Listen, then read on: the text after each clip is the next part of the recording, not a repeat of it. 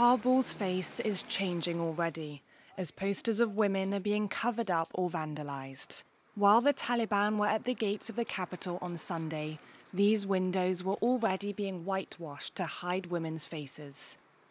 Since returning to power, the Islamic group has pledged to respect women's rights.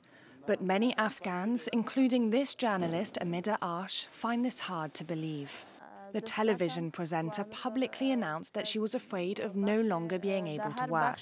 A well-founded fear, as a few days later, this journalist said that she was forbidden from entering her office.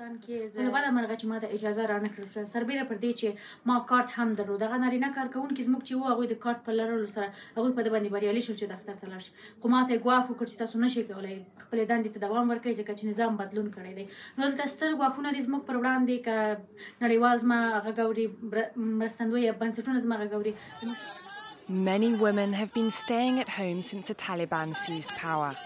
However, some have been holding protests around the capital in support of their rights, like these women who demonstrated on Wednesday.